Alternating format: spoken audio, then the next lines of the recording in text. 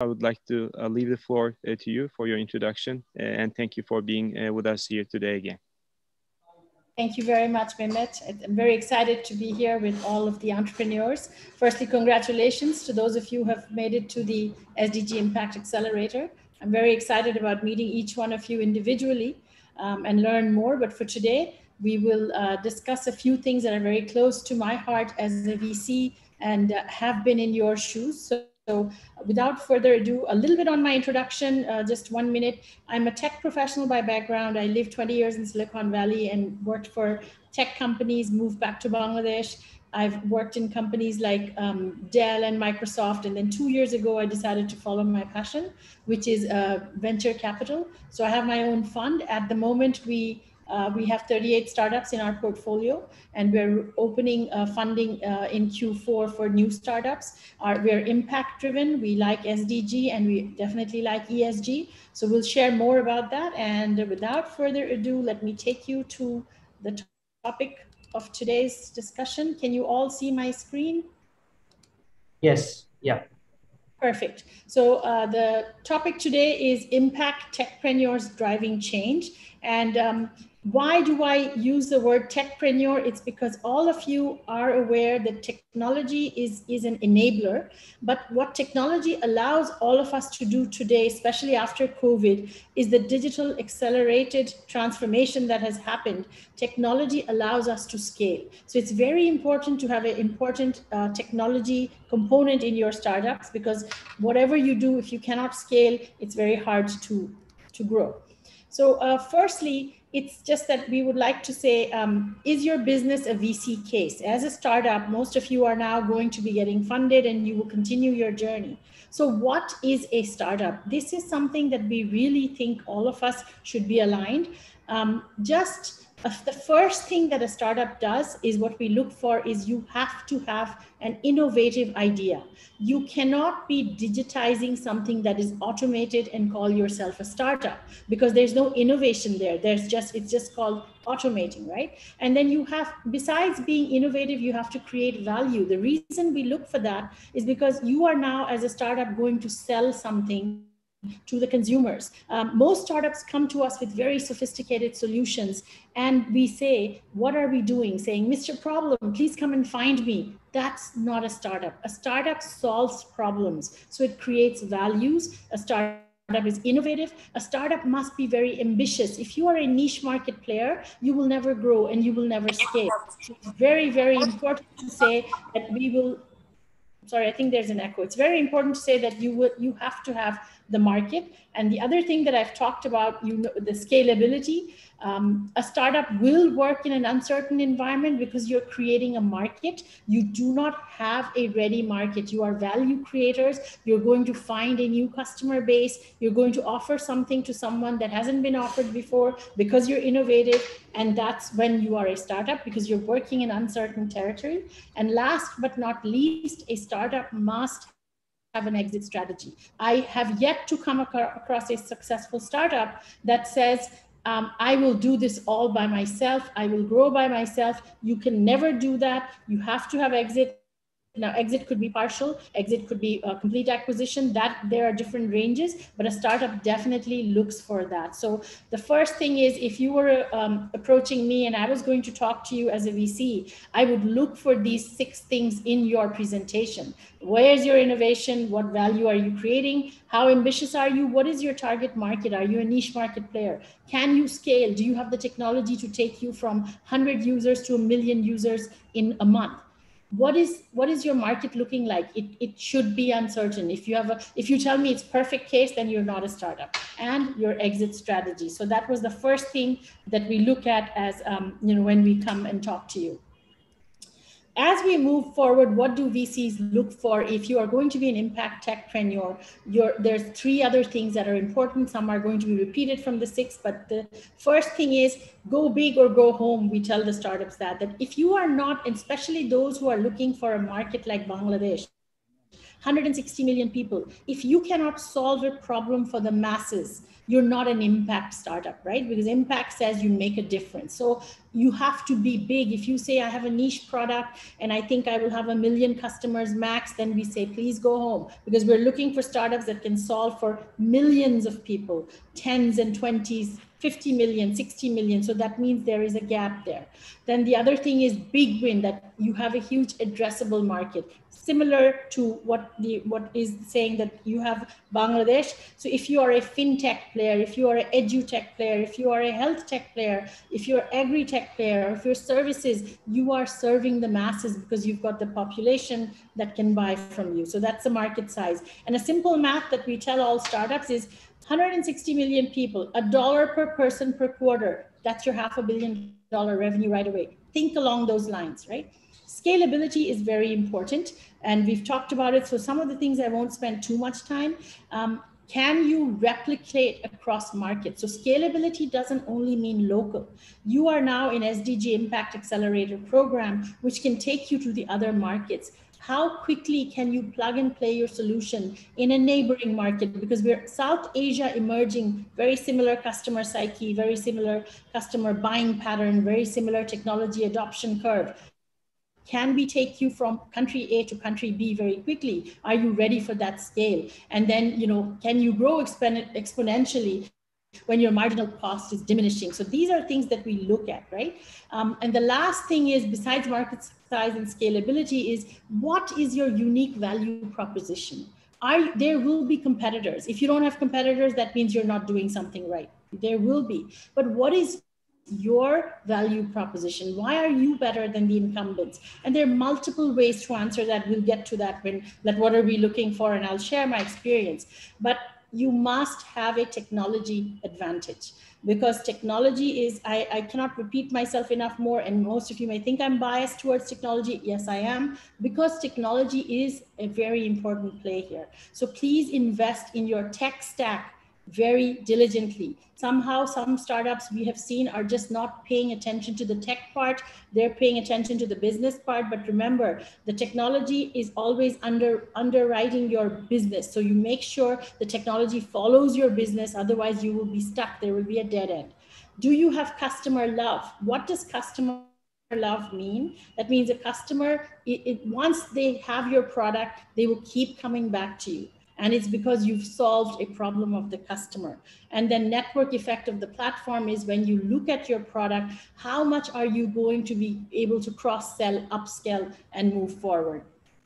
I will continue all the slides, and then at the end, we'll have question and answers. There's two other things that we look at when you are a startup and you are going to say, okay, we're ready to fund. And when I'll be talking to most of you with the intent of looking at you very seriously as a VC, which we will schedule later with SDGIA, these are things that I will ask you. So you have an advantage that I'm telling you what to have in your slide deck, for at least for us as a VC. Is there a founder market fit? I'm not sure how many of you have heard this term, but these are very important. That, there are two factors we test. What is your idea? And who are the people behind it? To us, it's very, very important that the founder is aligned with the business idea and with the market. Does the market, is there a need for what the founder is thinking that there is a need for? We test that. We test that very diligently. So besides founder market fit, we also look at the product market fit. It's a very compelling value hypothesis, right? That what is in your product and your feature, who is your customer or your audience, and what is your business model? How are you going to position your product? How are you going to price your product? There's all of these things that look into it. So when a founder comes to us, we don't expect the founder to have solved for world hunger. Nobody can. But in your mind, the algorithm that you have to sell to a VC has to be linked to all of these things, because these are steps that take you to the final close, where you have a handshake with the VC saying, I want to back you, I want to be behind you, your success is my success. And that's what the game is, right? So we want to be aligned in the thinking, saying, okay, the market is the king here. So we need to fit everything according to the market, right? The founder must have a very good understanding of the market, and so does the product. It's very important for the product to be completely fit with the market needs. Another thing that is very important as you approach VCs is don't just go in, and when you hear of any VC, so there's lots of VCs that you will be approaching, right? When you hear of any VC, don't just send your pitch deck. Remember, your pitch deck is a living, breathing document. It changes daily. Because you're learning new things, you're hearing new things, you're absorbing new things. If I have been able to change something in your deck today, then this talk has been successful because we've opened a little bit more windows in your brain to think differently and attach some more value to your deck. So doing the homework on the VC is very important because each VC has their own investment thesis. So for us, our investment thesis is solve the problems of the masses in the unmet and unarticulated needs of the masses. So what we're saying is that as a VC, what we're saying is that customers are not sophisticated enough to articulate what their problem is. But we, as a product market fit, founder market fit, must know what the customer's problem is before the customer even can speak about the problem. That's the unmet and unarticulated need. And masses is because we've got 160 million people, technology is pretty nascent, services are not digital yet. We think there's a huge play. Bangladesh as a country is doing very, very well right now. The next 3 to 5 years of the journey of each of you in the startup is going to be phenomenal. We don't know what success will look like, but we know that it's going to be a game changer. So each of you could not have been in a better time than now to launch your startup. SDGIA Impact Accelerator has chosen the best time to pick each of you and take you forward. And we are very excited to be part of that journey. And then, as you do your homework, the investment thesis is look at the geography and markets. As a VC, we are interested in Bangladesh and emerging South Asian nations. So emerging means Nepal, Sri Lanka, these kind of countries, right? So do your homework on what is the investment thesis of the VC you are approaching. What industries does the VC look at? SVK Tech looks at agri-tech, fintech, health tech, edu-tech, and any other services. Then we look at the technology of... I'm sorry? You're good. Okay. Thank you. And then the last thing in your investment thesis is please do homework on your VC. What stage of the startup does the VC fund? You may have everything aligned with the VC, but the stage is important. So we are early stage VCs. So that means we look at startups that are at your stage and pre-Series A or Series A. There are a lot of VCs that only look at Series B. That means you've already got your product, you're monetizing, you're making profit. Now you need money to scale. So those kind of VCs don't have the appetite to test the market with you, which we do. We're saying we are going to be ecosystem builders where we see a good idea, we're going to bet on that idea and take it to market and see how it grows. So look at the VC type and the stage of the startup they're funding, adjust your pitch deck according to that. The type of deals and the deal size, you must know. VCs usually tell them, what kind of valuation, what is their ticket size, what is the valuation they're looking for. We know a lot of VCs who say $3 million and below is the valuation of the startup that we fund. Anything over $3 million, we do not fund. So these are things you will have to find out. Some things are not really written on the website. So it's very important. A tip I'll give you that if you can have a conversation with the VC before you send your pitch deck, it's very valuable because these are the questions you will ask, which nobody will teach you. Saying, what is your typical deal size? What kind of ownership do you want? What is the max valuation? These will not be on the website. These are when you get the one-on-one or the networking sessions, take notes, understand, have your strategy ready for each kind of VC. And the other very important thing is that it's a partnership model. When you come into work with the VC, there is a partnership model. Some VCs are very, very hands-on, and some are like, here's your money, let me know how you do every quarter, sink or swim, I'm okay either way. And the others are like, I want to know what's happening. So we're kind of a hands-on VC. We look very carefully at what the startup is doing. We have a dashboard that we have the startups fill the data, and we track that dashboard through technology and see what's the value, the reputation. And last but not least, it's very, very important to have a VC that supports you and you enjoy working with them. This is a partnership. It's kind of like a marriage. It's very important that you gel or you align and you work together. So one of the things that we've had interesting conversations with startups is that you need funding, right? We all understand that. But what happens once you have that funding? What else do you need besides investment from a VC? It's not only about money, right? Because when you grow, you understand that you will have multiple raising rounds. So the downstream investment, what value add does the VC give to you? My wish for each of you is that you will have multiple VCs interested in you, so you can choose, and that's when you will decide that, you know, VC A versus VC B, what value do I get from the VC? Are they very connected? Are they ecosystem builders? Do they take risks? What is their investment appetite? Do they do follow-on funding? Do they have the ability to do that? And how have their current portfolios performed? Talk to founders of those current portfolios and get some insight on the VC, get some intel, because these are very important to do your homework. I know that when you are I've been a founder and entrepreneur before, we just think that, oh my God, if I get my first check, I'm through. But, you know, take a step back. If it takes 2 months longer, let it take 2 months longer, because this is a journey for a good part of your life where you will want to make the right decision and partner with the right VC. So every time a startup comes and interviews with us, we tell them that this is not a one-way interview. It's a two-way interview, right?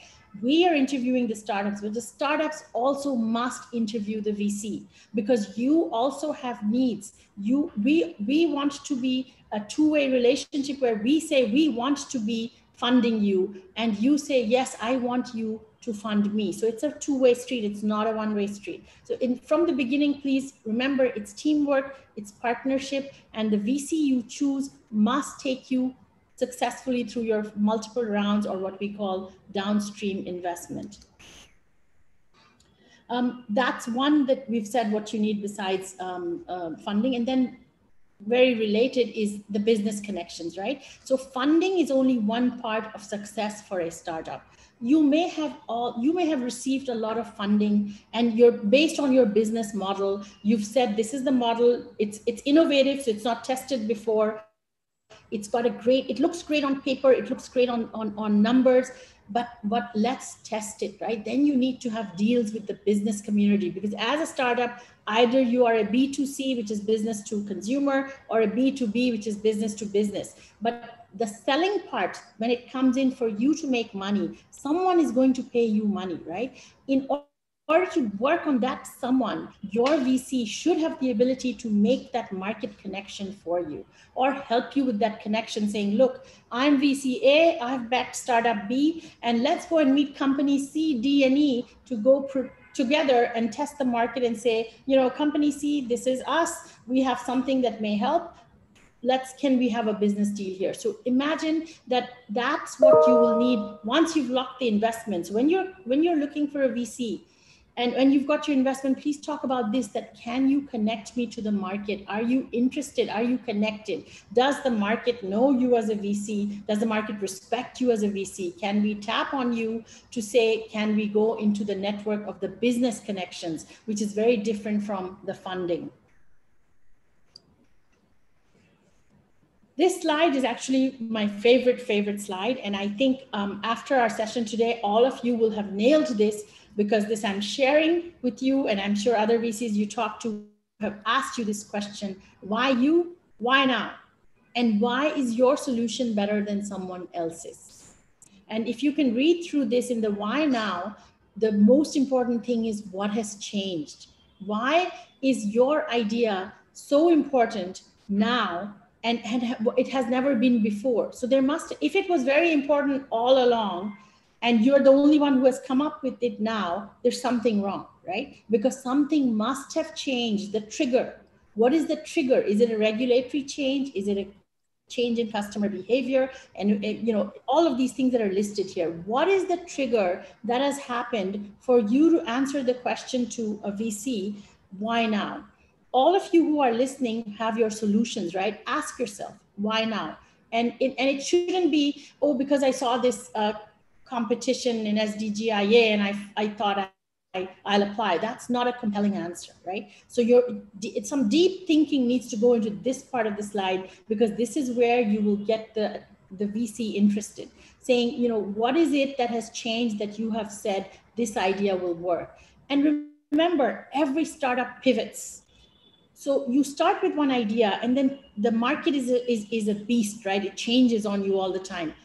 Keep moving with the market so that you have product market fit. Don't be so hung up on your idea that you are not going to move. You need to move. You have to be nimble. That's why you're a startup and not a billion-dollar conglomerate. You're nimble. You have a small team. You can chase the market as the market changes faces. You move along, and then that's your trigger, and that's how you answer why now. So you can say that this is what was happening, and so this is something you need to think about. This is, nobody puts it on the slide, but this is a question we ask you, not even in an interview form. It's like when I'm chatting with you, you won't even realize that this is what is being asked. So please keep this at the back of your mind. No one has a slide on this. No one even expects to answer this seriously, but this is a very serious question.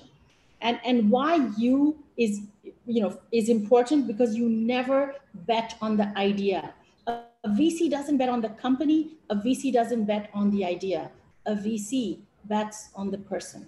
It's the founder. And I'll share a personal story with you. When I was working in Silicon Valley, I was working for a venture capital, and I was very young. It was my first or second job, and I was sitting there, and you know, the startups would come for the pitch. The VC and the team would listen. I was one of them, and then some of the main decision maker would see the person walk in and say why or no. And I was so intrigued that you haven't even heard his idea.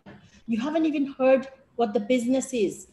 How can you bet on this startup just by seeing the person walk in? And the answer that was given to me, because he was a very seasoned Silicon Valley VC, he said, I can look at that person and see that, is he resilient and is he persistent? Two things, right? So when you're resilient, you don't give up. You give up on giving up. You keep chasing your dream. And you know, when you're persistent, that's what it is. And when you're resilient, every time you fall, you rise higher after each fall. No one keeps you down.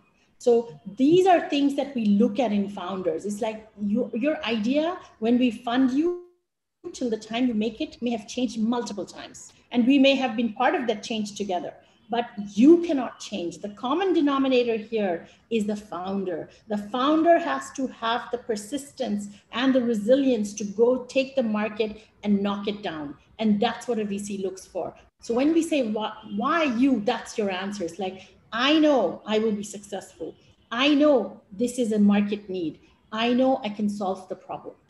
These are things that you are looking for. And the last but not least, it's an important point that it has to be a requirement. So when you're an impact accelerator startup, your product must not be a nice to have. It's a must have or a need to have, because nice to have kind of goes into discretionary spending, and that's where you don't control the game. You want to be in track to say, I'm here to make a difference for the masses. I'm innovative and I can create value. So your product must have all of those. And remember, we see a lot of startups that have the most sophisticated solutions, and I'm repeating myself, but they come and say, we have a very sophisticated solution, but there are no takers. You don't be a startup that says, Mr. Problem, please come and find me. Find the problem. That's the success for any startup. Another part, this I think all of you know, I will not spend too much of the time here. You must know your numbers. Many times we've had startups come to us and they fumble and they look at their notes. You cannot look at your notes on this slide. It needs to be in your brain. You must know your numbers. I cannot emphasize this more. What is the market? What is the TAM, the total available market? The service available market, share of the market, what is traction, where are you now, what are your plans, and the round. So know your numbers and know it at the top, at the tips of your fingertip. It should be at the tip of your fingers, right? Saying, I know what it is. No fudging time, because this tells us how prepared you are. I won't spend too much time here, but I think all of you know this part. And we're coming towards the end of the discussion where we're saying, okay, let's say we've had 1 or 2 meetings. We really like your idea. We like you. We want to invest in you, but we've said, let's do some due diligence. Every VC has a due diligence process. And what is a due diligence process? We investigate a startup to say, let's go in deeper and see what they're saying on PowerPoint. How can they validate it with everything else? So the question is, what do investors look at? We look at everything.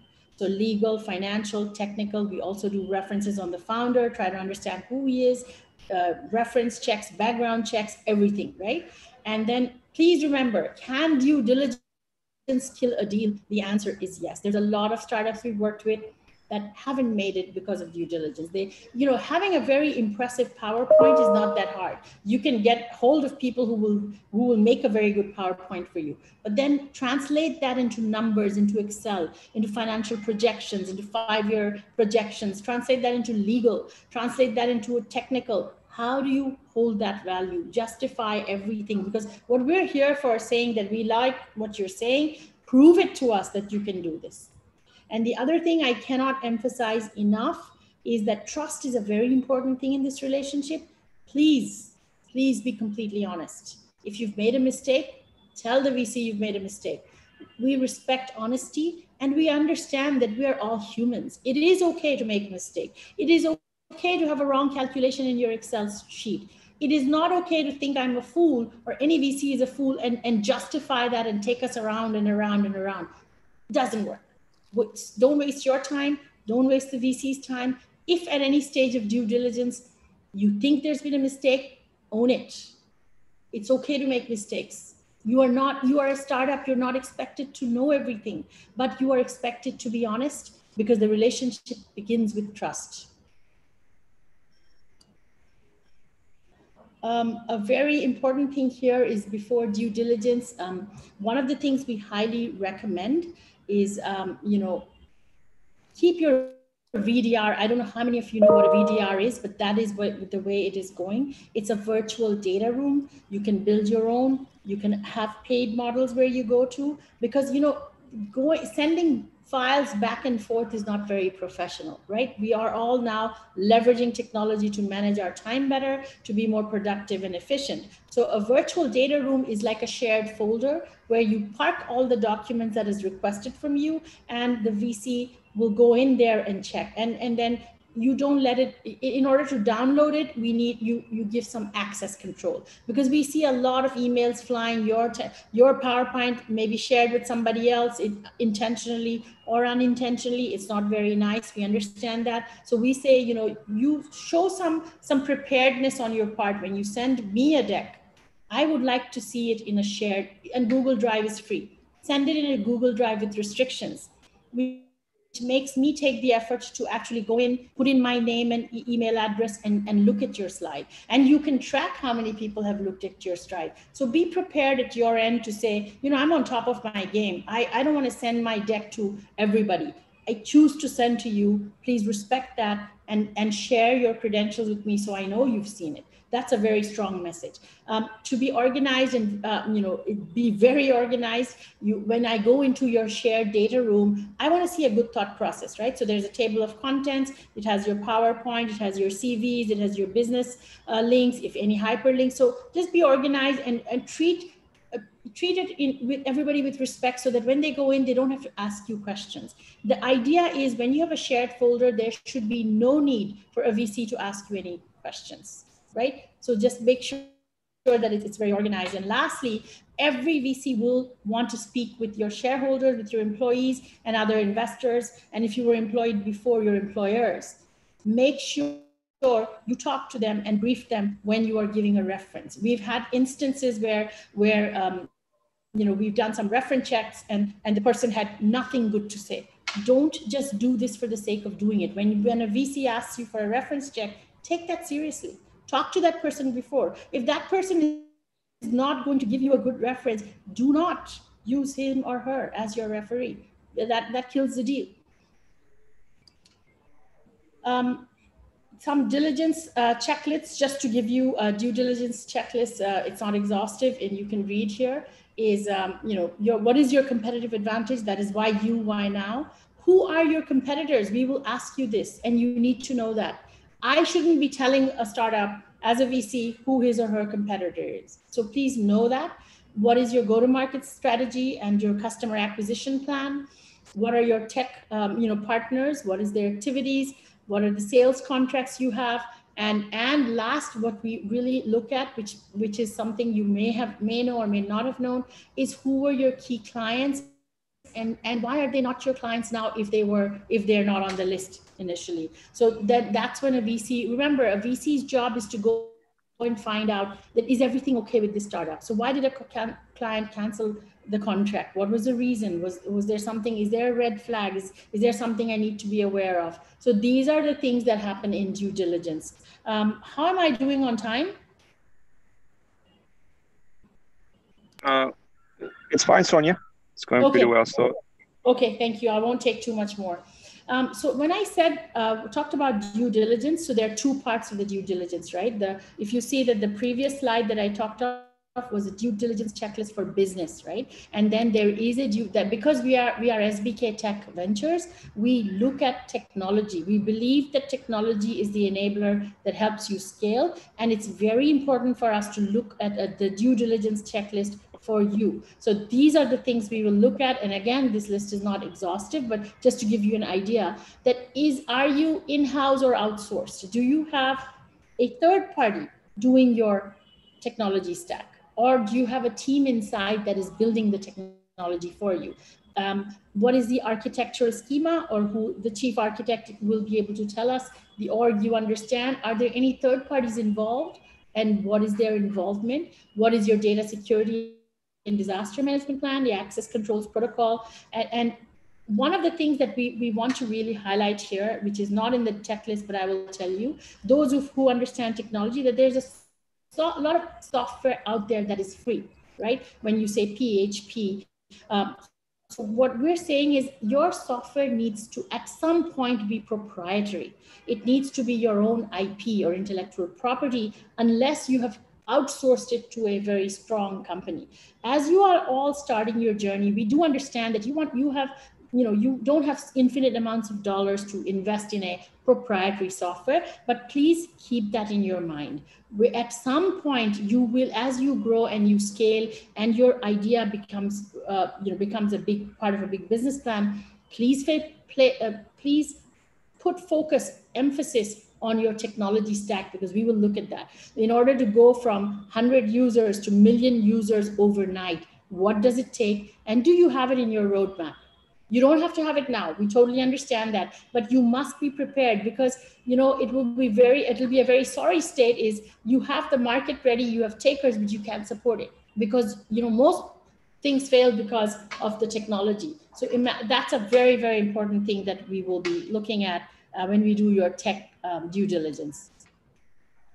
We talked about the virtual data room, and just to give you a little bit of an idea what it does and it does save time, because we're not going back and forth on email and losing, and then I have to download the file, save it in a folder, and you also have to keep track of who you email to. But the access control is very important, because your documents, please treat your PowerPoint and your business plan, Excel sheets, whatever you use, very confidential. It is important that you protect yourself. I've seen templates flying all across the board. We've seen a lot of things happen. And I would like to warn you that it's important to control your access. Only give access to people you want to give access to. And that's when we see, and we respect when we see that. And the other thing is that, what the VDR does for you as a startup is it gives you a lot of insight. So let's say you mail your PowerPoint to 20 VCs who you've shortlisted. You will know how many of them have gone and checked which file and have seen which file. So then you know that if a VC is interested in you, you will see multiple hits on your site. It's important for you to know that, right? So at the end of every week, let's say you have a list of saying, these are the VCs I want to reach out to. I've reached out to them in LinkedIn. I've gotten their email address. I have their phone number. And now I've sent them my VDR access. How many are downloading your files? If none are downloading your files, knock those 20 off. They're not interested. If 2 have, follow through with them. If 3 have only done a little bit and then they've stopped, ping them again. But it's really important to know who is really interested in you, because as I said, it's a two-way street. So please, this is what a VDR or a virtual data room allows you to do. It gives you insight that you wouldn't have if you had just sent a blanket email. This is a very famous person, obviously most of you know Abe Lincoln. One of my favorite quotes is like, give me 6 hours to chop down a tree and I will spend the first 4 sharpening the axe. The planning and the strategy is much more important than the execution.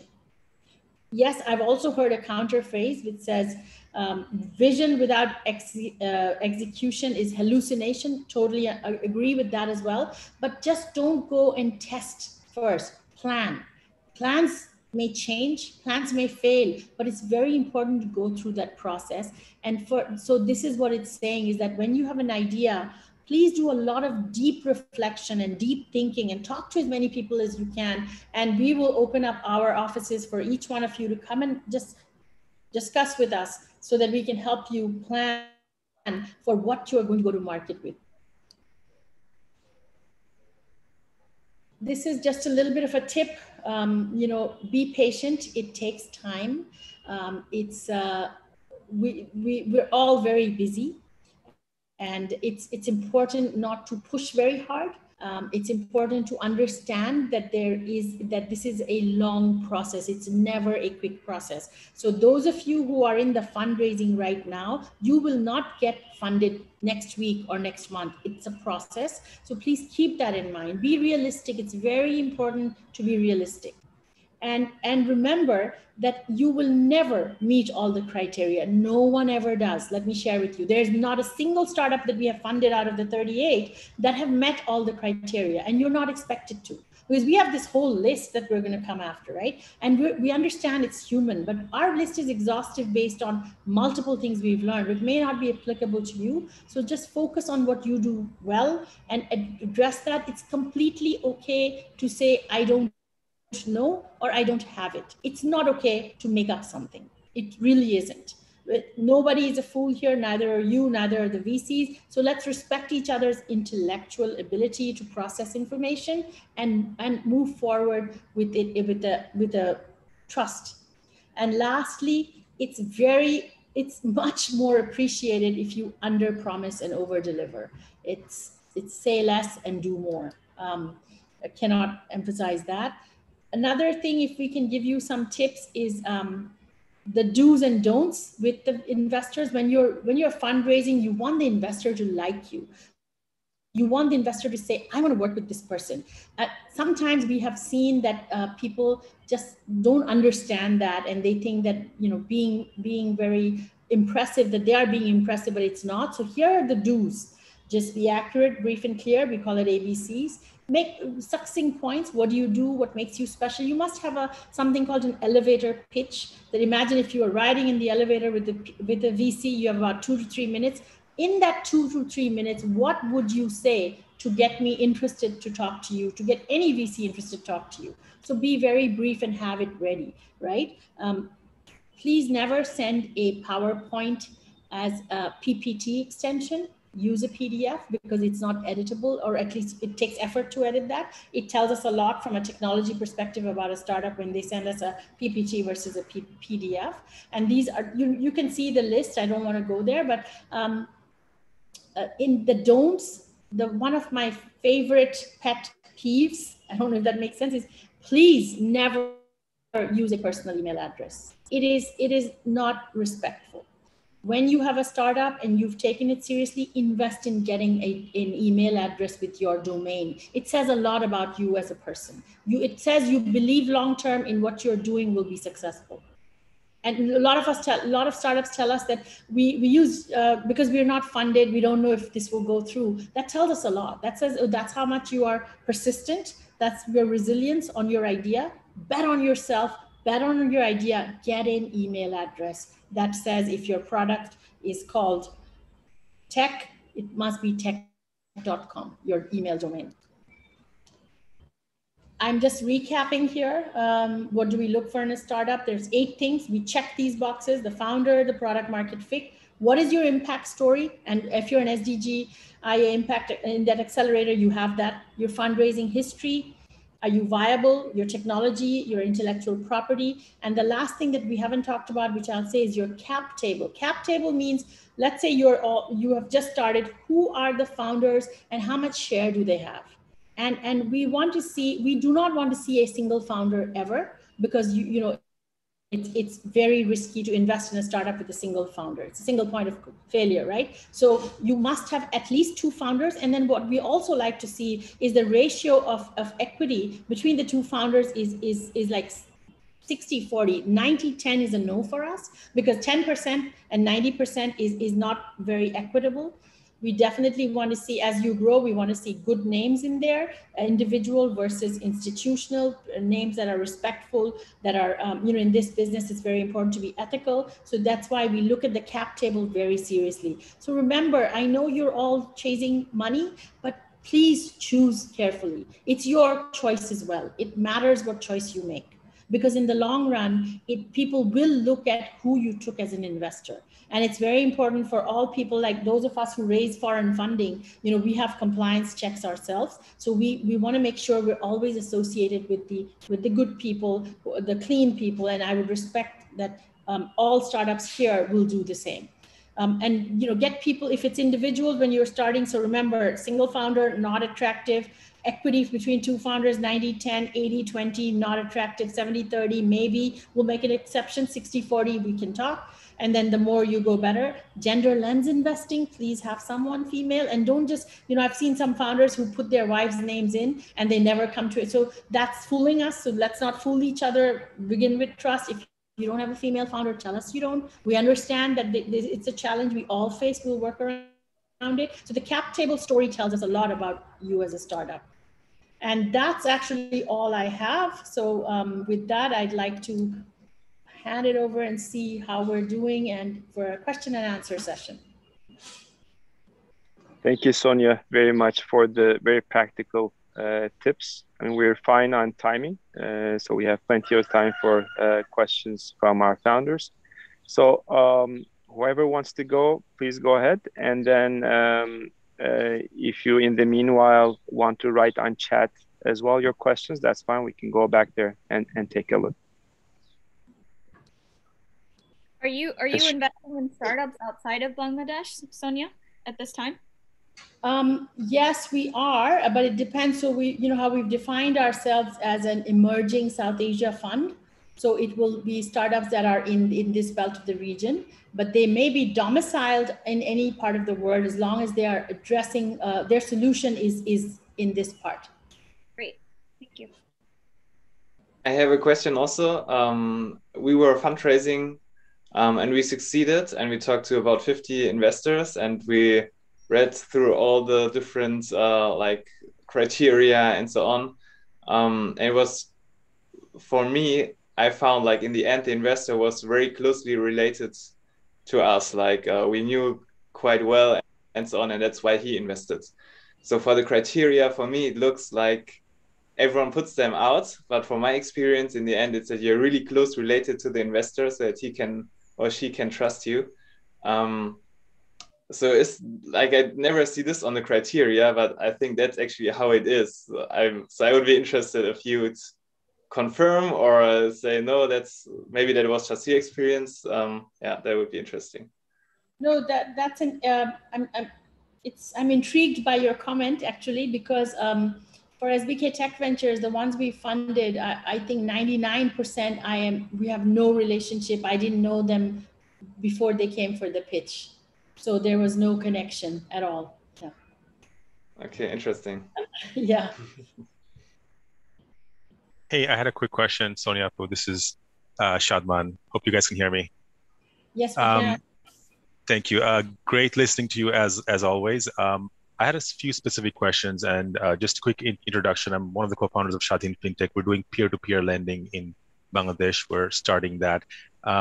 As we think about building technology versus outsourcing, the point that you made, obviously there's a lot of technology we need to build, but then there's other technology, whether it be natural language processing or artificial intelligence or OCR, to pick up, let's say, text from bank statements or whatever that may be.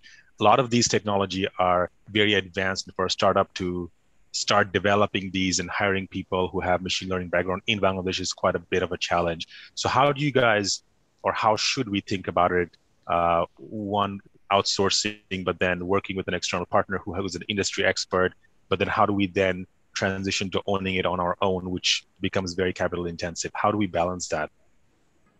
Yeah, that's actually a very good question, and you're absolutely right. In Bangladesh, you know, our tech talent is not there yet. We don't have a lot of very good people, because it's not because we haven't invested. It's just that because in Bangladesh, the academia to industry and technology, there's a bit of a gap. So there's something we recommend for our startups that are in our ecosystem. A lot of them we've made them do is go look outside Bangladesh for people who can help you, right? And there's a lot of people in parts of the world that is like Eastern Europe, probably, like we've had startups that have had luck with finding someone, and they were cheaper than Bangladesh, but you need someone who understands that technology, and then you have a train the trainer kind of module, right? So please look outside, get a little bit of that help you need to build your product, and we don't expect you to spend a lot of money, right? That's not a startup's game. So please, I would say, and we're happy to help you with that, because what we're, as SBK Tech Ventures, we're actually working on building a platform for tech startups to come to us and ask, and when they need help, we should be able to connect with them with people who can say, for maybe a month or 2 months, get this solved, build locally, and then train and expand. So I'll be happy to work with you on that. Would love to get in touch with you on that. I guess the other piece is like, what about working with someone externally as a vendor for certain specific aspects? Like, what are your thoughts about that, and how does that impact our startups, I guess, readiness to ventures like yourselves? Would you look at it as a negative way that, okay, you guys have this tech, but then like the machine learning piece or the natural language processing piece, you guys don't have it on your own, so I'm a bit nervous. Like, how do you guys look at? So that's the beauty, right? At a startup stage, we understand that you will not have everything as your own IP, right? And you also need a lot of money to build your own team. We totally get it. But what we're interested in seeing is that if you do have outside third party, that's why in our due diligence, we asked, do you have third party contractor or relationships? It's completely okay, because your intent is what matters. Your intent is to get that technology as part of your solution, right? And that's what we're looking for. So don't worry if it is not your own. We don't expect you to have a big IT team initially. It's not realistic, right? So that's completely okay. Don't worry about that. Okay, makes sense. Thank you. Sure.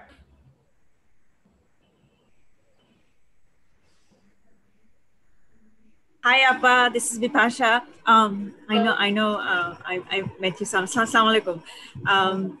So I'm here representing Shujo, which is a product of iSocial. I'm sure you've heard of Dr. Anu Nuraihan, and I'm sure you know him very well. Yes. So Shujog is a platform of iSocial, and we work completely at the bottom of the pyramid, where we are trying to serve the underserved population with essential products and services. It could be FMCG products, it could be health products, sexual reproductive health, women, childcare. So there's a whole range of that. And through that, we try to address the issue of providing them with decent earning opportunities and bridging the digital divide and bringing them into the financial bracket. And through that, we generate the data that we generate. We try to serve the B2B population, corporates, government, and other organizations. So in a nutshell, that's what we are trying to do.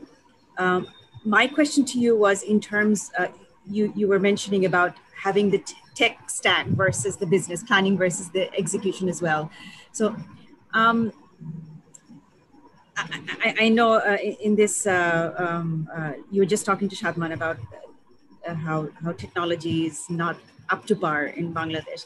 But my question to you is, if we are focusing, or something that I'm facing right now is, how much do you focus on the tech versus how much do you, because for us, it's a very completely innovative place we're going into. We are trying to sell services. We're trying to make entrepreneurs out of people who earn maybe 5,000 to 15,000 a month. So they're going to be our micro entrepreneurs. They're going to start using digital, tablets or phones.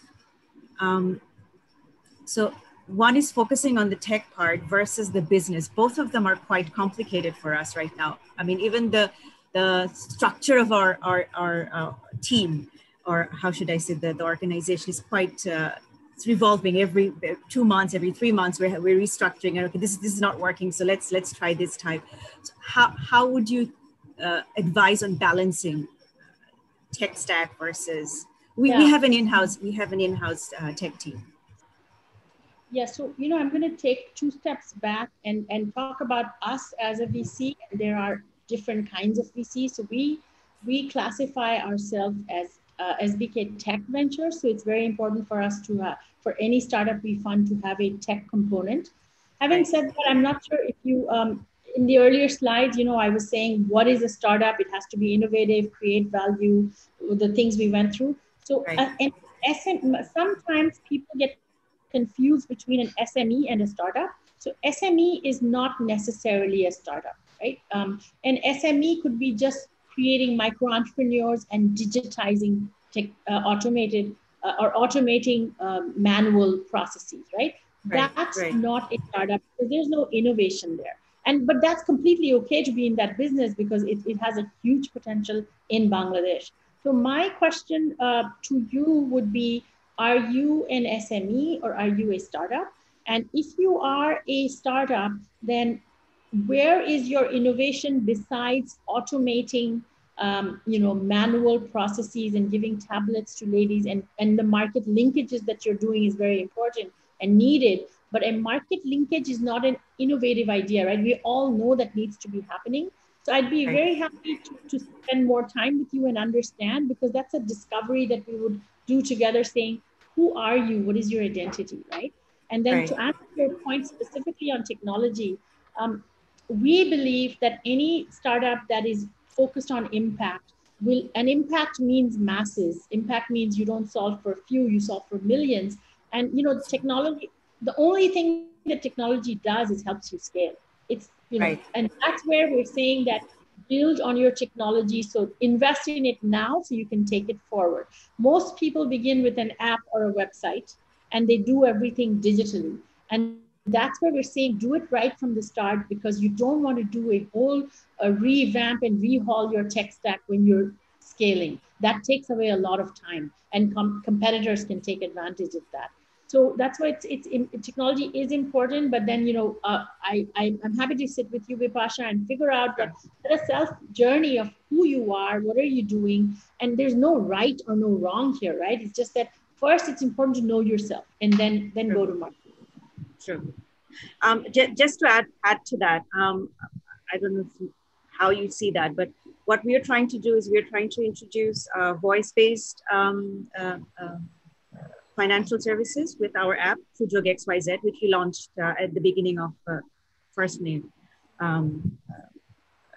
last month. So we have an investor called VoiceBridge Bangladesh, and their mother company is Hishab.co, and that's the company that actually sold their voice application to Google. I'm sure you know, some years back. And so Zubair Bhai, he came in and he wants to do something in Bangladesh right now. So he developed on that app, and now they've invested in iSocial and Sujog. And so we are trying to introduce voice-based financial services for these Kolanis Shukormis. We call them impactpreneurs, coincidentally. I know you coined that word a few years back. So our agents are called, the females are called Kolanis, the males Shukormis, and then we have the urban, peri-urban, young professionals, and together they're called impactpreneurs. So yeah, I'd really like to go further on the discussion and try to find out.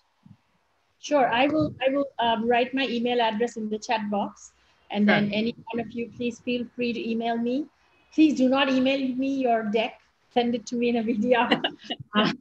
One thing, and then I'm happy to give time and see where you are in the journey, and if we can work together in any capacity. Sure, that would be really great. Yes. Sure. Thank you, Appa. Thank you. Very welcome, Bipash. What's your favorite VDR platform? I'm just super curious. Do you have a favorite, or are you a Google Drive person? No, actually, we have our own. But there is no favorite because we have 38 startups. You can imagine each one has their own. So there's no favorite. Choose one that works for you, Anu, and we're happy to look at that. Yeah. But Google is free, so in the beginning. So that's what I would recommend to all startups. Hi, Sonia. I'm Kenneth. Hi, I'm from MyCash. Yeah, we are a platform that actually based in Singapore and Malaysia that actually works targeted the migrant workers, and our customers are mainly from Bangladesh. And actually, we did in fact actually reach out to SBK, did reach out your team, and it actually makes a lot of sense based on what you have presented, why your team asked us for certain things, and it is really a very good presentation. Thank you there. Yeah. So the thing is that we have been trying to raise funds for quite some time. Most of the time is unsuccessful, needless to say. But the question is, there are certain VCs whereby we are actually very keen to get them on board, where I guess they also show the same mutual interest. The question is that the timing is not right. So for some VCs, there could be some reasons which we may not understand why they are not ready to invest, though they are interested, or rather during the due diligence, they are okay, but it's not the right time. But the question is, how do we carry on engaging such VCs without putting them off? Meaning to say is that, we don't send the deck over to you over and over again. You will not be happy with that. But how do we continuously engage such VCs? Because we know that maybe it's not now, but in the future, we hope that these VCs will be on board based on, the certain visions that we have together. That's a very good question, Kenneth, and I kind of know why you're asking that, and we'll take that offline. But, so just like a startup has a timeline, remember a VC also has a timeline, right? A VC doesn't have infinite money in their account to just at any time of the year write a check. So a VC also has, so we also have to fundraise for our fund, right? So trying to align that mapping, and this is one of the things we also feel, right? That sometimes I honestly am going to tell you the truth, that we've lost out on some very good startups because we didn't have our funds ready. And the startup had its own cycle. So if you think that the fundraising is only a dilemma and a pain for the startups, let me tell you, I have the same pain you do. Because we are also fundraising our fund to write. So and we've lost quite a few in my 4 years. Honestly speaking, there are some that I would have loved to invest in, but I couldn't because my fund was not ready, or and the startup couldn't wait. So my advice, if I may give that to you, Ken, is like try to stretch as much as possible. Try to get a commitment from them, say, and if you can somehow figure out a way where you can say, if you can commit, but I don't need the funds till a quarter later, then you're giving that VC some room, right? Because we all know that we will all raise. Like we work under the assumption that everybody here, including me, knows we will raise. It's just a matter of time. So then if you can give that comfort to a VC that, look, if you're serious, give me a term sheet and tell me that you will have a staggered payment, because we understand you need to raise funds. But the VC has to commit to that. So if the term sheet is legally binding, make it legally binding so that they don't kind of throw you off. But that's the best advice, if I can be very honest, that I can give, because I know this is a dilemma. I face it myself too. You're not alone, let me tell you this. And I think I know about MyCash. I think you're doing phenomenally well. Thank you so much, Sonia. Appreciate it. Yeah. Any other questions? Hi, Sonia. Sorry, Hello. someone else wanted to go. Can I Subrata. go? Subrata, go ahead. Okay, thanks, Rahul. Hi, Sonia. My name is Shubroto.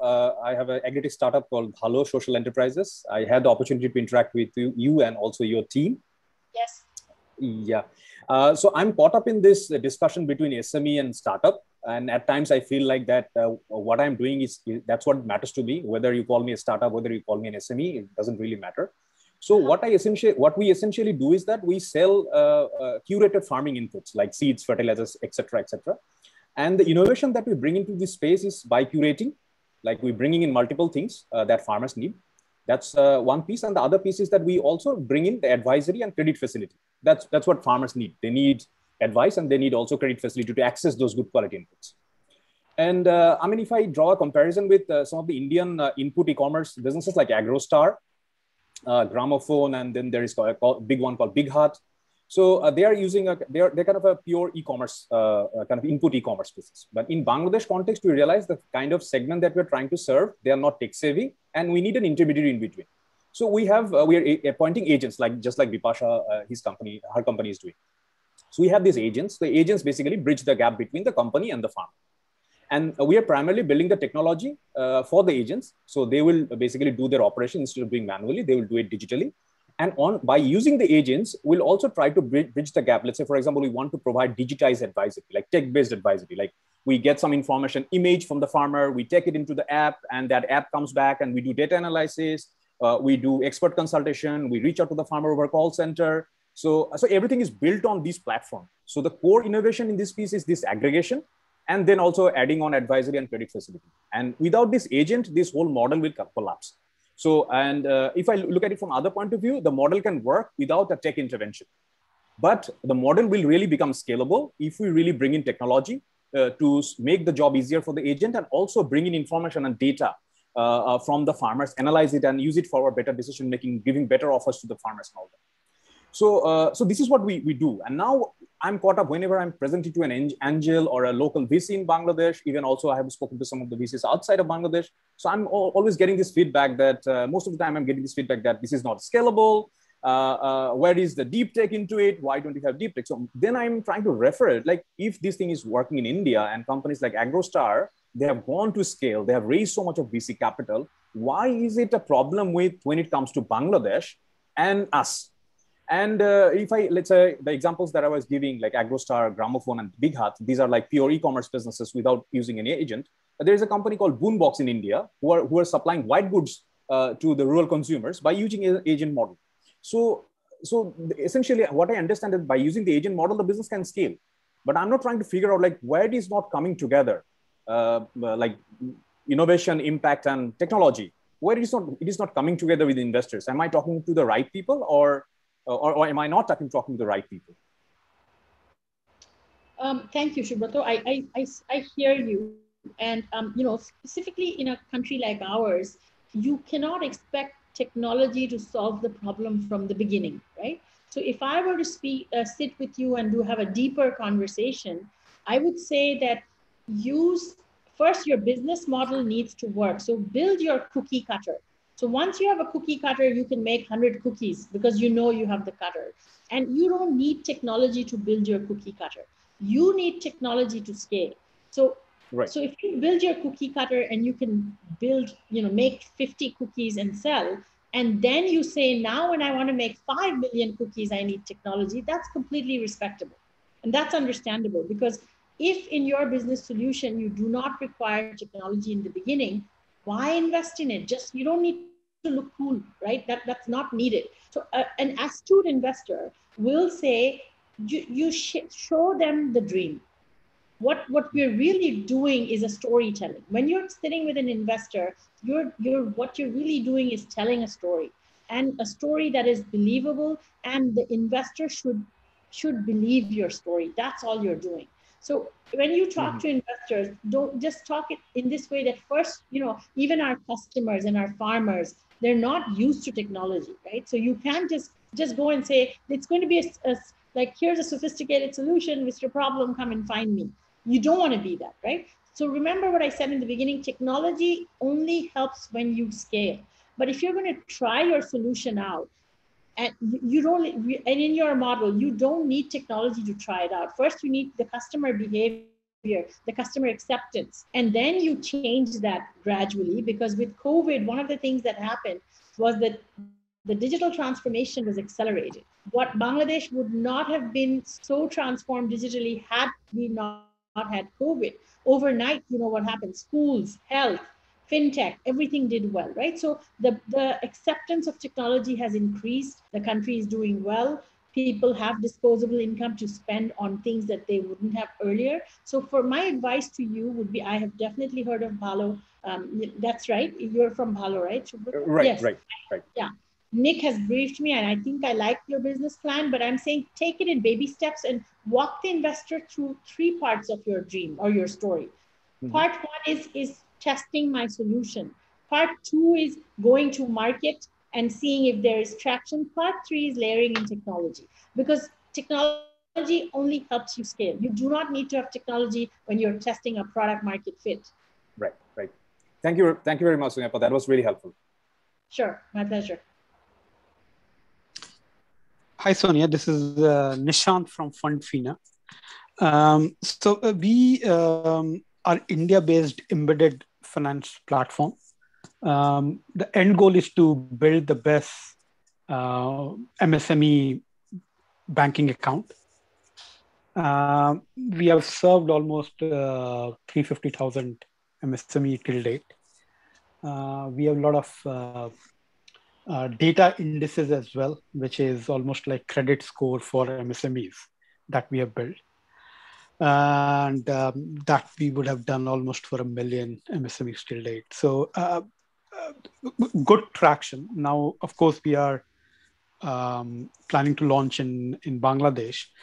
My question is pretty much, should we, of course, we are doing a local entity in Bangladesh.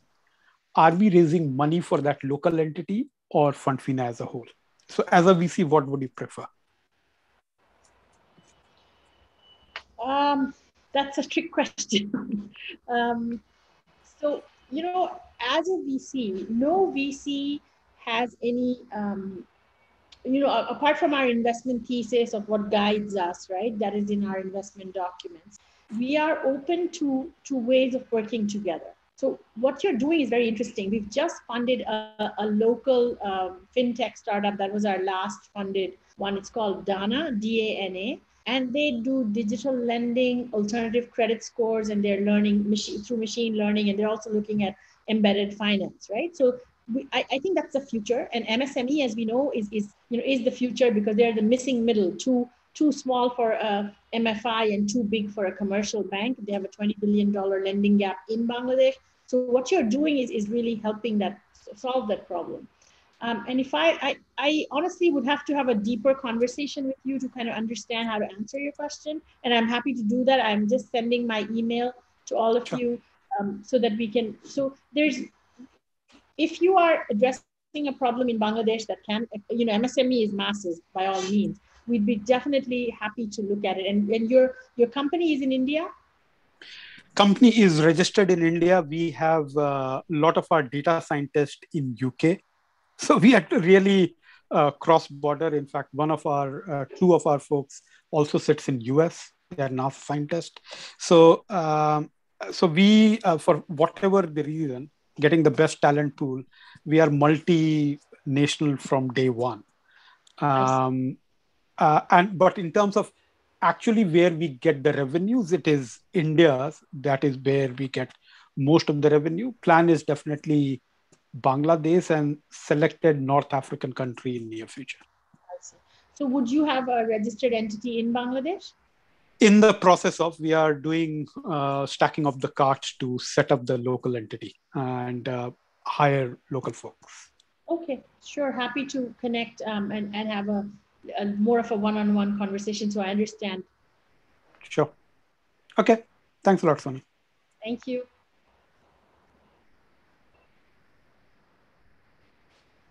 Sonia, I think Mark from Nampia Farmers had a question in the chat. It's regarding evaluation of the startups, and probably can't go in too deep into this, but what would be some general maybe pointers on how you value your startups? Thank you for that question. So there are multiple ways you can do evaluation. The most traditional way is the EBITDA, which I don't expect startups to do because, you know, you're a startup, you don't have revenue and expense and profit. So mostly the ones we do are doing it on DCF, which is discounted cash flow. But the one that I like for startups, and I push that, is your potential. What is your potential in 5 years from now? What do you think your value will be? Because, you know, if you're doing a DCF or a traditional EBITDA model, you are a startup, you don't have that kind of number. So that's where you as a startup need to convince an investor that, look, 5 years from now, this is where I can be, and that's what you need to bet on. So use your projected financials. So when you do planning, do a 5-year plan, a revenue, expense, and basic, because we don't expect you to, you know, be financial experts when you do the valuation. We will do our own. Our team will look at the numbers and do our own valuation. But for you, instead of spending too much time, I'd say do a 5-year business projection and say that this is where I will be. My value today is what I will be 5 years from now. That's the easiest one that you can begin the dialogue with, and then the VC will come in and step in. But the valuation that works for us, a lot of startups have come to us with that, and we're happy to move forward with that. If that answers the question. Let me see the chat if that answered the question. I have a general question for you, Sonia. This is regarding intellectual property and crossing over to Bangladesh. I've got IP. It's protected. Our tech stack is phenomenal. The people on our tech team are phenomenal. But crossing over to Bangladesh, we're going to have this challenge of finding local partners and dealing with lawyers that are not having conflict of interest with people that we want to partner with. Navigating this legal dilemma through partnerships, I feel is going to be our greatest challenge. Also navigating regulatory government approvals of cryptocurrency and blockchain. This is something that I'm very concerned about. I know things are moving in a digital way, and some countries are more ahead than others. Do you know of any sandbox rules, or do we need to talk directly with the government, or how do you navigate this? You as a VC, I'm sure you have tech that's coming in, not just going out. Yeah, incidentally, yesterday I was actually speaking with a startup based in the Middle East that wants to come into Bangladesh with cryptocurrency and blockchain, something very similar. And, you know, so we are as a VC, we're regulated by the Securities Exchange Commission. We work very closely with their office, and that's the office that would need to give you that exception to do a project in Bangladesh with crypto. Crypto is still not allowed, right? We are happy to help you with that, but you know, I think and I'll be very happy to personally, Anu, I know we've caught up on WhatsApp to help you with the legal and all. It's in Bangladesh, unfortunately, although it's only 160 million people, it's a lot of people, but we know enough people amongst ourselves to get you covered if you were to start here and get you the right people who don't mess it up for you. So don't worry about that. Let's talk offline. We have our meeting set up, right? So we'll take it forward there and then connecting you to the right people so you can roll. And there will be hurdles. Let me please prepare all of you as you come into this market. That's why we're an emerging economy.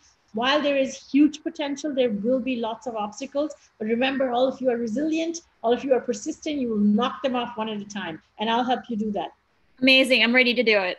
Thank you. Sure. Any final questions for Sonia? If not, I will ask one question. Should be easy, Mehmet. Don't go hard on me now. This is the easiest one to wrap it up. So you mentioned that when you're looking at new teams, the first thing you look at is the person or the team. I'm just curious because I've heard this from other VCs as well, that the team is the most important thing, the determining factor in the end when things get tough. Whether you have a specific methodology, is it just the gut feeling, which usually is, I guess, most of the time? I don't know. Not everyone is a seasoned investor, assess the person when they walk in to see how resilient they are. And the reason I'm asking this question is, just to give some maybe advice to our founders when they start engaging the investors, not obviously to fake resilience when they're not, but just to make sure that, they don't give the wrong impression, whether there's some practical tips in that conversation. I'm glad you asked me, because next time I'll remember to put it on my slide deck. There are 3 things I look for, and my team also, I think we've agreed that when somebody comes in, or a team or startup, we look for 3 things, right? Firstly, we want to see a positive attitude. if you are not a positive person, you're not going to be able to sustain the journey of a startup. Secondly, we want to see a lot of smiles. We don't want to see frowning, right? So it's a very small thing, but it adds. And last but not the least is that it's very important for us that the inner balance of the person, and I don't know how best to explain this, but when you are presenting there, we will question you, we will poke you, we will challenge you. Are you professional enough to take it well, to take it gracefully, take criticism gracefully? If you can do all these three, that you are a very positive person, you're smiling, and you can take criticism as constructive and move forward, these are things that we look for in founders, right? Thank you, Sonia. Thank you very much for today. It was a wonderful session. And, thank you for connecting with our teams offline as well. That will bring a lot of value. Always good having you here, and looking forward to collaborating with you more SDG Impact Accelerator. So with that, we're going to finalize today. If you have any final words for the teams, we can finish with that. No, thank you very much for listening in. I enjoyed it more than most of you, I'm sure, because I love interacting with startup founders, and I'm looking forward to meeting you online, or if you're not in Bangladesh, in person, whichever way we can. I wish you the best of luck. And as I said earlier, you couldn't have been in a better time than now. So go get them. We'll watch out for you. Good luck. Thank you. Thank you, Appa.